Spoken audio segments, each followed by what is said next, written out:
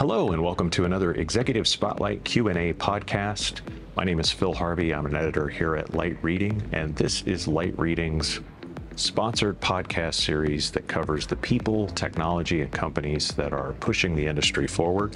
Today, I'm talking to Rob Shore from Infinera. Rob Shore is the Senior Vice President of Marketing for Infinera's global marketing organization, and Infinera has a lot to say about manufacturing, about optics inside the data center, about bandwidth outside the data center, the challenges that service providers are facing, and where the industry is going with the advent of AI just around the corner. So here is the Executive Spotlight Q&A with Rob Shore, and this was recorded in San Diego on the show floor of OFC 2024.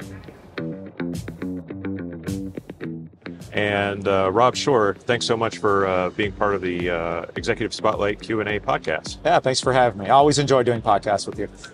Thanks so much. And it's let's start the discussion at the high level. So talking about some of the macro trends that are influencing network operators, what are some of the things that they're facing right now in terms of bandwidth drivers and kind of what's consuming capacity? That's a great question. I mean, obviously, the one thing one can always count on in life, right? Death, taxes, and bandwidth growth. Right. So bandwidth will always continue to grow. People find new applications, streaming videos, TikTok, you name it. And that bandwidth continues to grow between 20 and 30% a year like it always has. So one of the big challenges network operators continue to face, as they always have, is how do they increase the capacity of their network while driving down the cost per bit and power per bit. So that's something the industry has struggled with for a long time. And of course, we continually innovate technologies to help them achieve those objectives. But one of the key trends that are driving the industry right now, and everybody's talking about it everywhere they go, is artificial intelligence. And initially, we're seeing a tremendous amount of capacity increase inside the data centers. As they build these AI clusters, the amount of capacity is 10 to 20 times what we're used to. Mm-hmm. Now, that starts inside the data center, but as they continue to expand these clusters, it's starting to spill outside the data center and data center interconnect. And one of the key things driving that is just the size of individual data center you can build. And it's mostly limited by power. So these data centers are connected to a power grid associated with a city, and there's a finite amount of that they can provide, that city can provide. So what they're finding they have to do, the data center operators, is actually geographically distribute their data centers into different power grids. It's not about hitting this city or that city. It's about which power grid nearby can provide enough capacity for me. And what that's starting to do, and they're just starting to build this as they build out these generative AI clusters, expand those, they're having to build more data centers to support it and having to put those in different power grids. And hence now you need that amount of incremental capacity between those data centers. So that inside the data center AI application capacity growth is just now starting to spill outside the data center. And it's a big challenge that network operators are looking at. How do I accommodate that and keep my cost and power down? Makes sense. Inside the data center, we're driving higher capacity and lower power. How far can we push that at the moment? Because it seems like we're running up against some theoretical or physical limitations. Well, from a capacity per fiber perspective, sure, there's always Shannon to looming over us. So it's kind of already hit us on the outside the data center stuff. Inside the data center, it's a little bit less of a challenge because you can add more fibers. Okay. It's hard to add fibers over to 4,000 or 5,000 kilometers. Certainly subsea, it's difficult to add fibers. So it's really important to try to get as much capacity per fiber as you can. Inside the data center, it's not that hard to put multiple parallel fibers in place. Still want to maximize it, but it's a little bit less critical. So I don't think we're running into capacity issues inside. It's mostly individual links and being able to connect these at super high speeds. But most importantly is driving the power down. And this is why when you go those longer distances, you're seeing this concept of like LPO, these linear pluggable optics, longer distances, but remove the DSP. PAM4 works pretty well. It's a good low-cost solution for going reasonable distance, but it's got that DSP attached to it. It's not even so much about the cost, it's about the power to run a DSP. So everybody's looking for ways to drive down power. Last thing an AI vendor wants to consume power with is the optics. They want to save all the power for the processor. So really the focus on the next generations is going to be how do I get that distance with the absolute lowest power per bit I possibly can get to. Okay. And, let's talk about how these larger trends influence Infinera, what it decides to build, what it invests in. You've already mentioned it, but let's, talk about this investment in U.S.-based semiconductor manufacturing and packaging.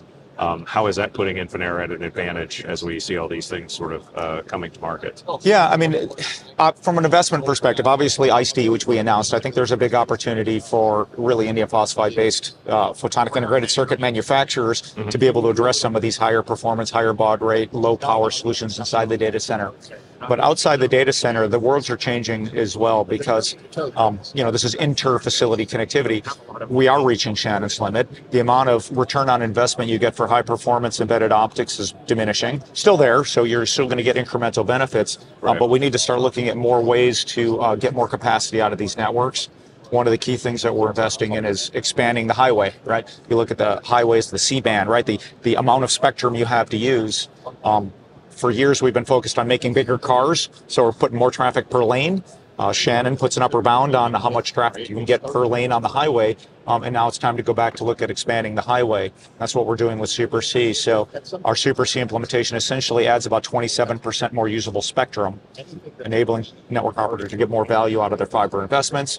You couple that with the latest generation of engines, our 1.2 terabit i7 optical engine, and you're looking at getting about 37% more capacity than this current generation for fiber, and about 25% more than what anybody else can do in the standard C. So key areas pushing investment for us and how we're trying to help network operators overcome some of these key challenges. Okay. And what do you see as some of the opportunities for optical technology innovators like Infinera? Like what's I guess standing out in terms of applications and big markets that are kind of ahead of you? And then maybe if you want to address what's happening with the bandwidth race in the U.S. and the government stimulus, that could be interesting as well. Yeah, it's great. You'd asked that question before about what's the benefit of having U.S.-based fab facility here where we do our indium phosphide and the advanced packaging in Pennsylvania. Two big benefits. Obviously, there's governments getting involved to try to help stimulate investments in those things. And the fact we not only have it here, but we have for 25 years. We never left. We're very dedicated. They look at that favorably. So there could be some opportunities to work with the government on that. But there's also a lot of customers, network operators that like not only the security, network security of having technology that's grown in the U.S., but also the supply chain security.